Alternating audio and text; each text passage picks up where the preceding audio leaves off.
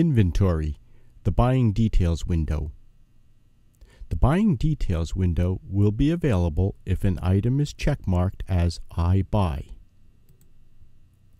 The last purchase price is set by recording a bill or order with a cost.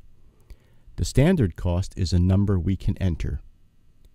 When we create purchases, we have the option of using the last purchase price or the standard cost as the default.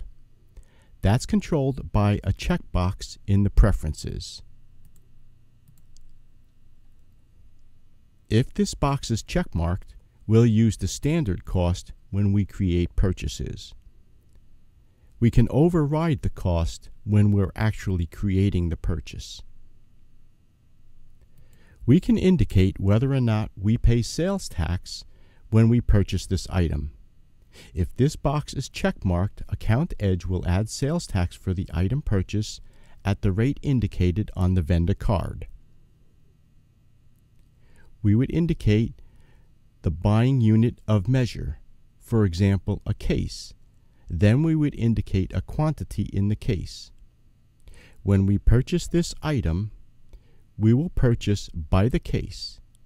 If we sell individually, one purchase will give us a quantity on hand of 24 in this example.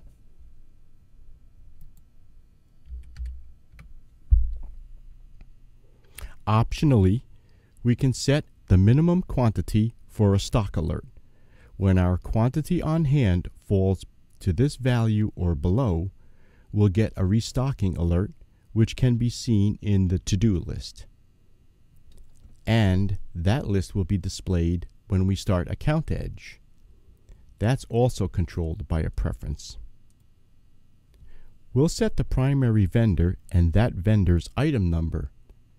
If we purchase from this vendor, this item number will be displayed on the printed or emailed purchase order.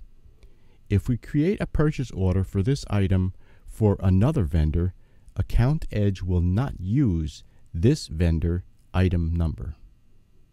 On printed or email purchase orders, we can indicate whether to use our item number or the vendor item number for items.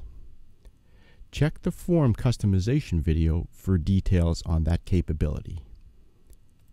The number of items per buying unit and the minimum level for restocking alert fields are available for inventoried items. Finally, we can set a default order quantity.